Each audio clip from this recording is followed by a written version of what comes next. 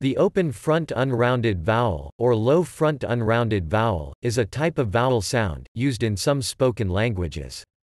It is one of the 8 primary cardinal vowels, not directly intended to correspond to a vowel sound of a specific language but rather to serve as a fundamental reference point in a phonetic measuring system. The symbol in the International Phonetic Alphabet that represents this sound is A, and in the IPA vowel chart it is positioned at the lower left corner. However, the accuracy of the quadrilateral vowel chart is disputed, and the sound has been analyzed acoustically as an extra open, low unrounded vowel at a position where the front-back distinction has lost its significance.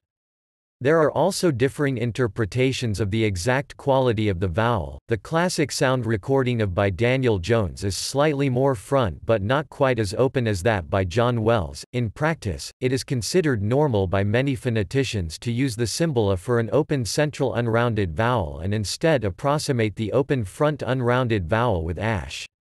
This is the usual practice, for example, in the historical study of the English language.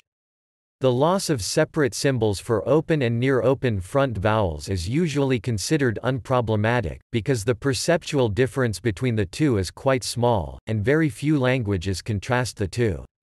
If one needs to specify that the vowel is front, one can use symbols like A, or ash, with the latter being more common.